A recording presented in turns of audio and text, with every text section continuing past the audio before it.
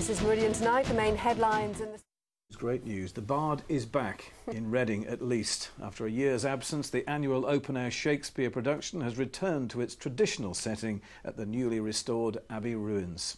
Well, this year's play, staged by the town's Progress Theatre, is Romeo and Juliet. Romantic surroundings for Shakespeare's most famous love story, as Cathy Alexander discovered when she caught the troupe in rehearsal. Romeo. Wherefore art thou Romeo? Shakespeare's star-crossed lovers rehearse their famous lines in the inspiring setting of Reading's Abbey Ruins. The Progress Theatre, more than half a century old, stages an open-air Shakespeare here every summer. Last year, though, the ruins and neighbouring Forbury Gardens were closed for a £2.25 million refurbishment. A complete facelift has turned the area into a traditional family-friendly park. Alongside, the 12th century ruins have been carefully restored and the actors are back. They have much to live up to. A young Kenneth Branagh cut his acting teeth with the Progress Theatre. The leading actors are soon to start their professional acting careers. Tackling such well-known characters as Romeo and Juliet is a tough call.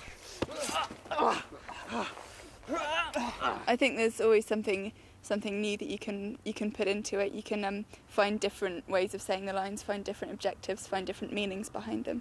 I don't want to copy anyone else. I just taking it from what I think the characters should be like, and just hoping that the audience will like it. So just trying to do my own interpretation. It's costing the Progress Company £30,000 to stage this Shakespeare classic. Open-air productions bring their own challenges.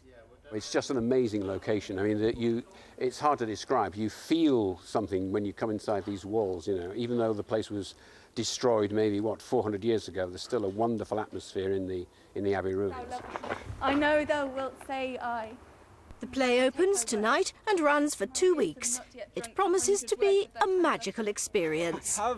Cathy Alexander in Reading for Meridian Tonight. A magical experience with a perfect backdrop.